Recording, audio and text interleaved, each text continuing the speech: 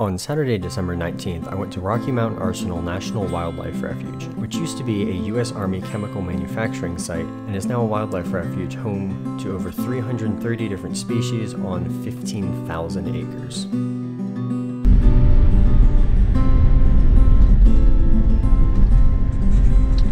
You couldn't see that sign. It said, "Attention, you are entering the bison area."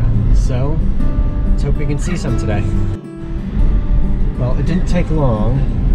There's some off through the trees there, a pretty large herd, as well as some deer up close. So let's see if the road takes us any closer to them and if we can get any good pictures today. We've got a couple more out over toward those trees, which if I can get a good angle on, I might be able to get the kind of shot I'm looking for. So I don't know if you can see in the background, there's about 4 bison there just hanging out near this tree, just kind of walking in circles. Gonna be nice good angles with a nice backdrop of the mountains. So I just spent about a half hour maybe a bit less, watching a bald eagle sit on top of a telephone pole because it didn't want to go anywhere. There's a couple of photographers still back there just pointing their cameras at it, waiting.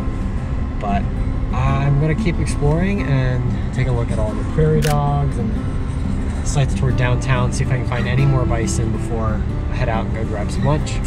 Just a short excursion up this little hill, see if I can see anything else before I head out. But overall been pretty good. Some bison early, bald eagle, I saw another, I think, hawk on a fence post.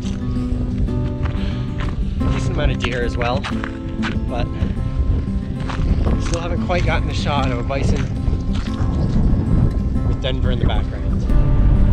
Well, I've decided to go for another lap around the park because the sun has just come out and it's starting to look really nice out.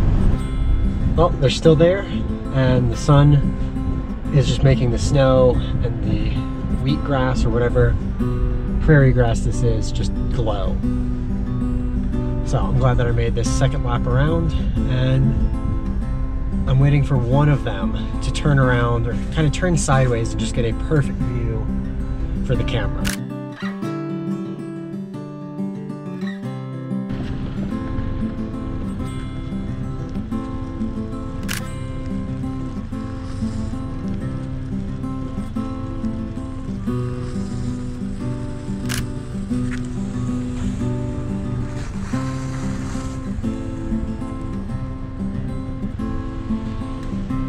Well, the second time around was definitely worth it.